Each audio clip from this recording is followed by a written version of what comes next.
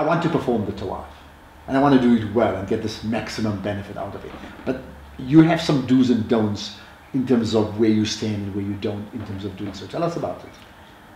Performing the Tawaaf can be related or applied to other experience we have in our life.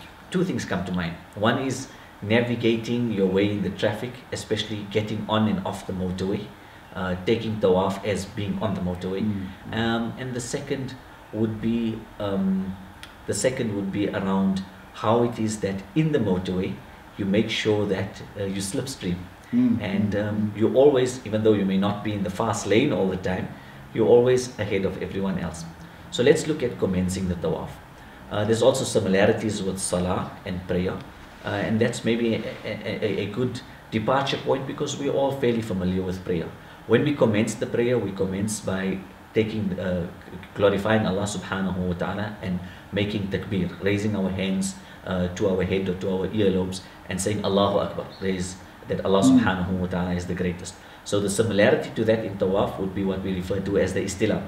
So raising our hands in a gesture towards the Kaaba or towards the Hajr Aswad, the black stone, as if we were actually kissing the stone.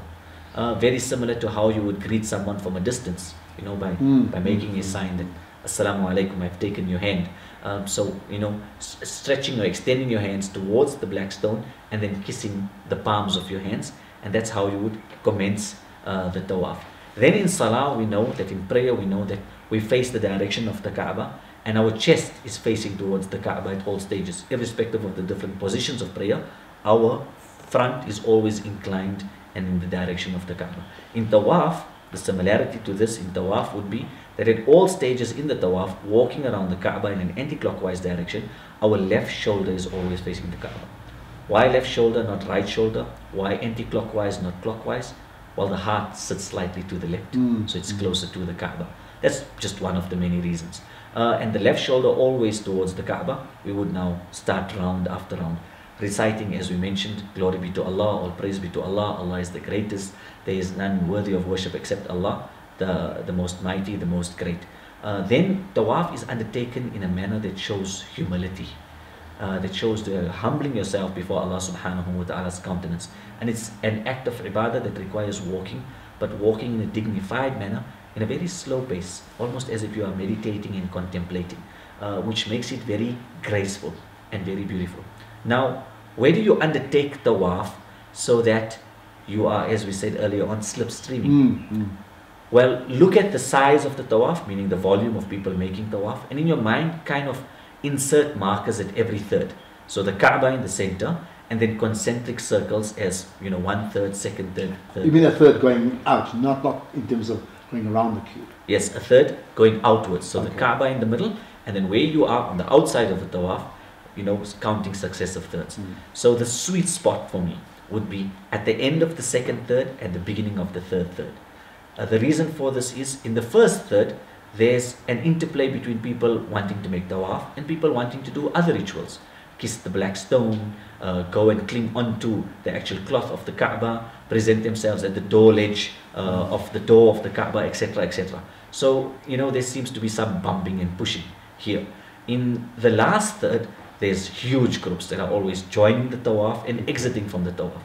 So the sweet spot for me in terms of a flow of movement that's graceful, that's almost uninterrupted, is at the changeover point between the second third and the third third. And in that manner, inshallah, with minimal pushing, shoving, and being pushed and shoved, one would be able to undertake the Tawaaf, remembering that the take home from Tawaaf was that I am going to get rid of the I and inshallah embrace the we, embrace the Ummah of Muhammad sallallahu. So insofar as the we is concerned, the pushing and shoving in what is in effect an ibadah, a prayer. Explain why people do so, and very importantly, how do we respond? The pushing and shoving stems from fear, from anxiety, from the fear of losing other people who are in your group. But the rational mind would come to a realization that we're not walking from one point to another point, we're walking around the Kaaba, so we're going to come back to the same point. So that fear can be rid of for us, you know, who are going to be undertaking the Tawaaf. How do you respond to those who are pushing and shoving? Well, remembering that you could be one of I use the parallel or the simile of two children who are sitting in somebody's sitting room.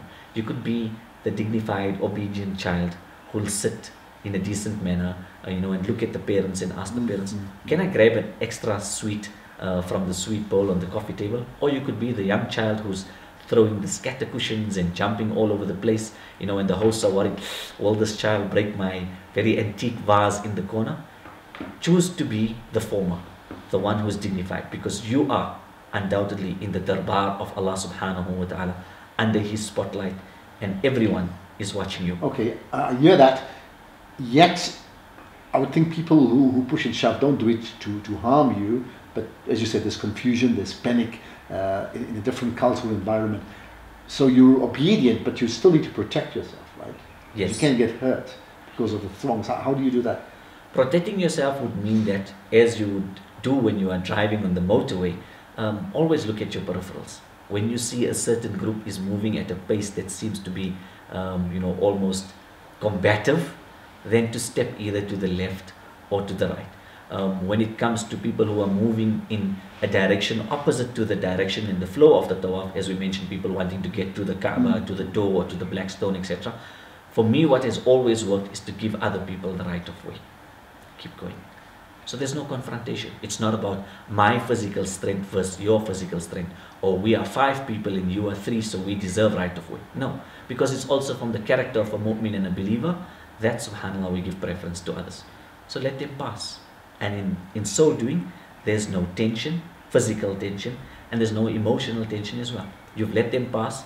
They are not expecting and anticipating this. They're expecting resistance.